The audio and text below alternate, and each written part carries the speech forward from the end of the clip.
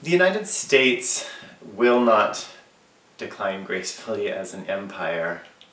I think that it's important for us to constantly push the United States to recognize that it is indeed an empire, and that it is indeed in decline. I think that for most Americans, and even arguably our own State Department, the notion that America is explicitly an empire, that it has imperial designs, or that that imperial system is in decline, would not be obvious to many of the stakeholders as well as to our citizens.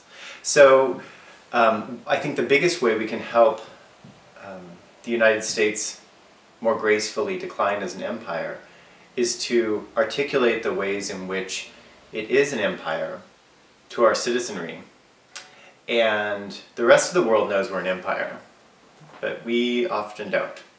So that would be a big one. And then the second one is to really have a conversation with our State Department, with our military, that takes away the metaphors of peacekeeping and human rights, and makes plain the power that is involved in what we do and the ways in which it's so closely aligned with corporate capitalism.